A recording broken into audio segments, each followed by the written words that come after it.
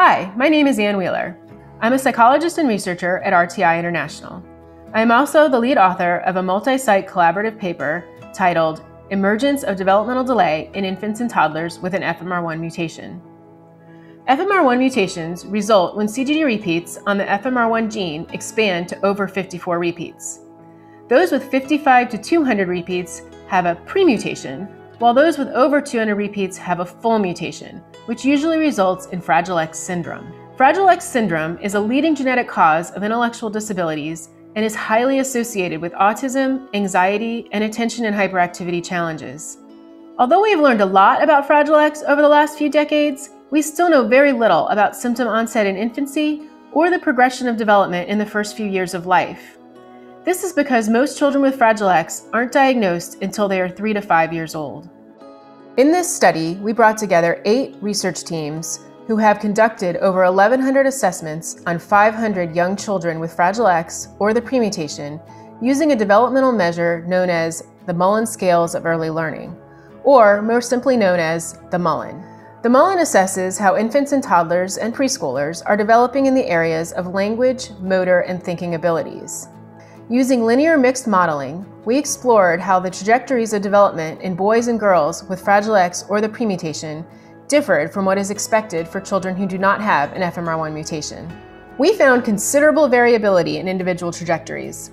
However, on average, boys with Fragile X were already showing signs of delay as young as 6 months of age, which is considerably earlier than when children with Fragile X are usually diagnosed or receive early intervention services.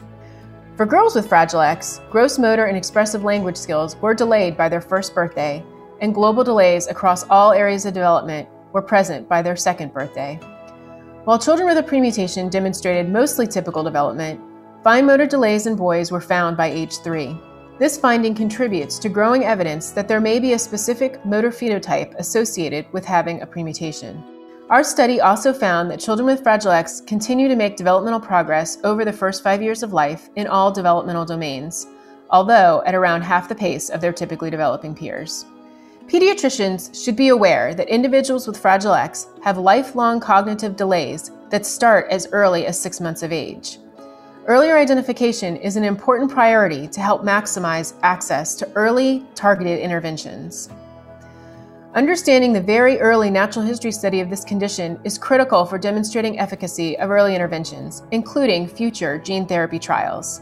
This paper also provides some guidance about developmental prognosis over the first few years of life for those with Fragile X and contributes to the growing awareness of developmental concerns in children with a premutation. There are a couple of key limitations that are important to mention.